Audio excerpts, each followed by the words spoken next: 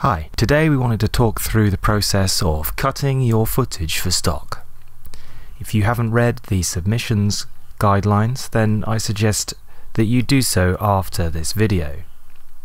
In this video we're going to be looking at organising your footage, software, shot selection and exporting for upload to Airstoc. So here in the Finder I have my various project folders which contain the raw clips to the project, and I'm going to save the edited versions into a separate folder for stock. Let's just delete that for now. I also have a folder here for the project files when working in Premiere. You could even have a folder for stills as well, but the key thing is to keep that folder for uploading stock clear so that when you come to actually upload your footage you can do it all in one hit. Now there are lots of editing software packages out there. We like to use Premiere. There's also Final Cut, Avid. Premiere is nice because it comes with the Adobe Creative Cloud, which includes Prelude, Photoshop, all these other useful applications. So I'm going to create my project here, Winter Garden. Browse for that project folder.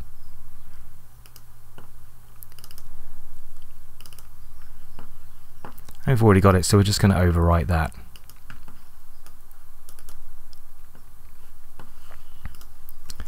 Can quickly drag my footage in.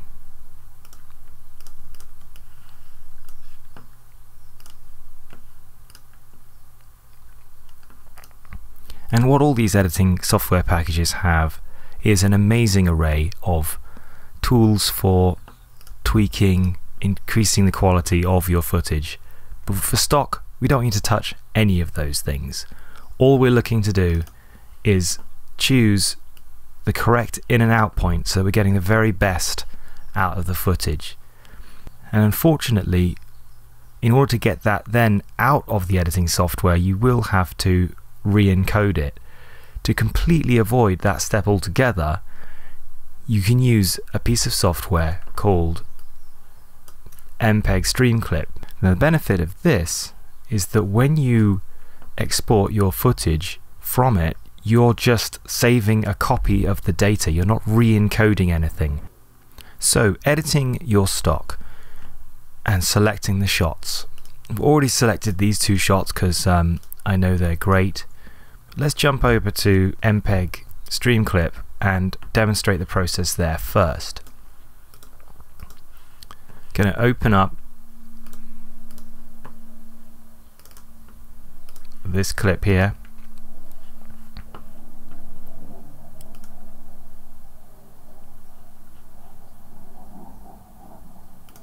So you can see the playback is a little stuttery,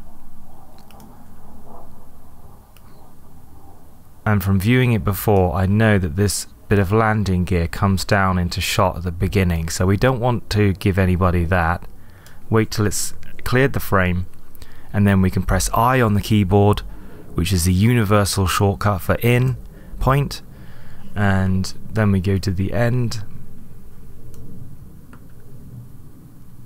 and I know that there is a slight jolt here as it stops yawing around the subject of this winter garden here. So let's hit the out point there again, universal shortcut O, and then we just simply go over to edit, trim, and that has now removed the areas of footage from the preview that were outside the in and out points, and we can just simply go File, Save As, put this into our stock folder and give it a meaningful name. I'm going to identify it with my name, then the subject name and a numerical identifier. And you'll see that this process is very fast because it's not re-encoding it, it's just saving a copy of that part of the data, which is what we want to do. However, as you can see, the process is a little slower than editing with a software package. If you had 100 clips, in Premiere or Prelude, you'd want to get through it a lot quicker than that.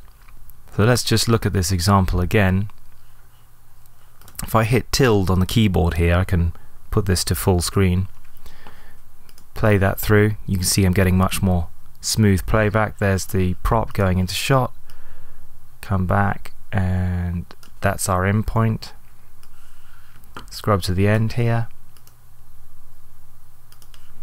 and tab back a few frames. Yep, there, that's our out point. That's all we need to do. Press tilde to go back. If you don't know what tilde is, it's the curly little, wavy line key next to Z on the keyboard. And now we have our next shot. It's really great at the start. Get a nice reveal of the top of this beautiful building. But once we've cleared the building and we're no longer looking at that, we're looking at a fairly overexposed shot of the Sheffield city skyline, and it's pretty much another shot, so it's a different piece of stock. We've also got a touch of drone shadow on the adjacent building, so we don't really need any of that. We can cut it here. So I'm just going to press O for the out point, and that's done. Go back with tilde. Got a few more examples which I'm going to import from the other projects.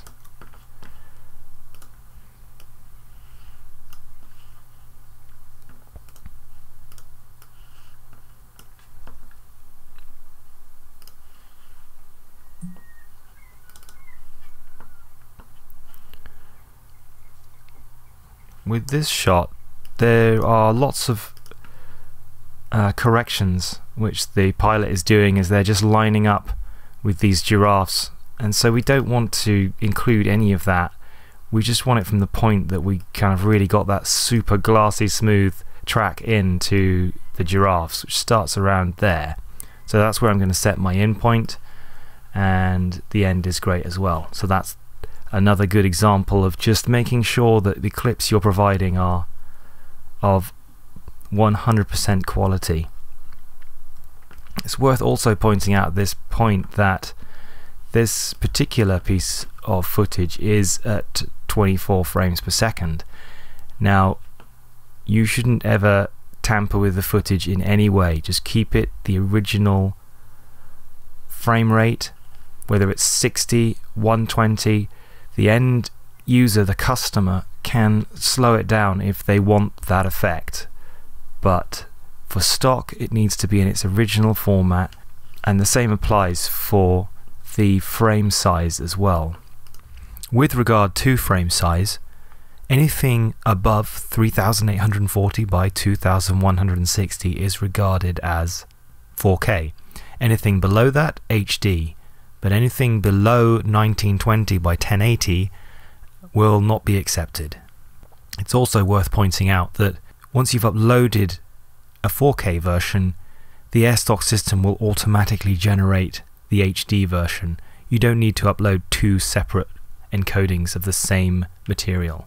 Final example here in this clip. This is shot with a GH4. It's been shot with the flat color profile, so no color grading, no additional stabilization, and keeping everything in its original format is essential.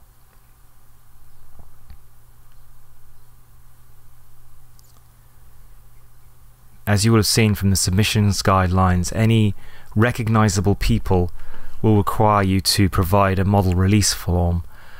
In this case, none of these people are going to be recognizable, so nothing to worry about there. So I'm just going to remove these for now because they're part of a different project. So I can go through now, making a new sequence from each clip.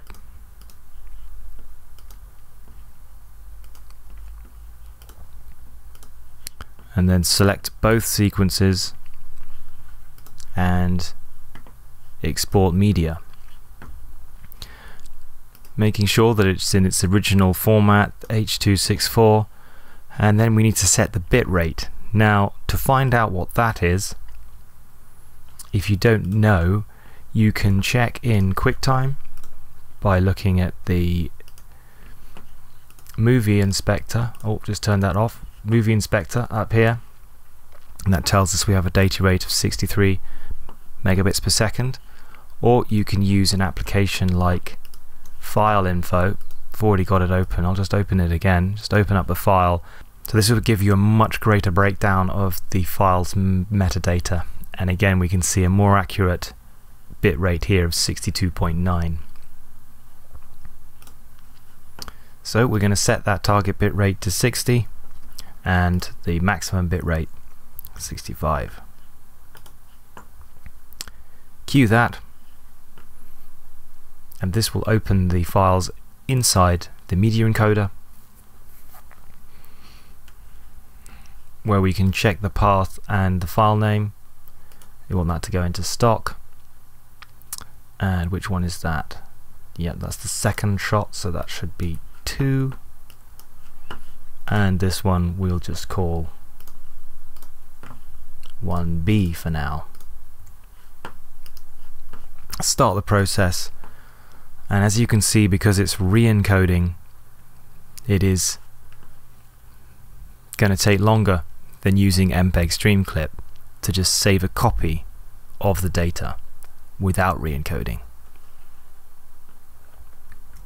So let's just jump on ahead as if these are complete now. Can come over to our uploads page, jump into the Finder, and we would see here the finished encodes. I'll just use this one for now because it's the only one that's done. Just drag and drop that, and away you go. And thanks very much for watching. I hope this has been a useful video, and it's very much a test to see how these things work out for future users. So if you have any requests or comments about this process or other parts of the process which we'll go into in detail, then please get in touch. Thanks again.